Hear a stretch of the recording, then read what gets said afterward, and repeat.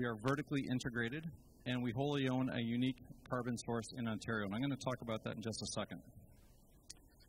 For us to help you realize your next manufacturing goals, we have to do three things. The first is to supply you graphene at industrial quality. ISO is currently standardizing this as anything less than 10 carbon atoms by layer. Second, we have to be able to come to industry at true quantity.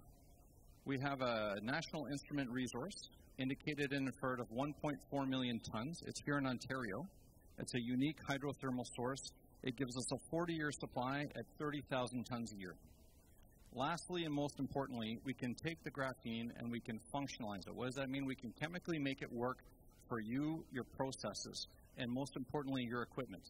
There's no sense in having a disruptive material if your supply chain and your processes are also disruptive. We are helping you speed to market. We don't want to slow that down. So let me go on to the last slide here. What is Zen Graphene Solutions looking for? We are an enabler. We're an accelerator. Graphene is not going to be an end product unto itself. It's going to be in hundreds of products. It will be as ubiquitous probably in the next few years as plastics is today. So we are looking for people that are looking to improve their materials or products and or acquire the next generation of a nano-engineered material. And think about that for a second. We're talking about atomically scaled and engineered products.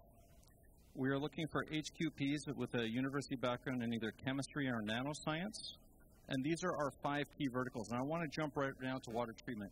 Is there anyone here today that either directly works or knows someone that can do at least 3-meter wide, roll-to-roll membrane manufacturing in Ontario? If you're here, please come see me. I will be just around the corner here after the demonstration.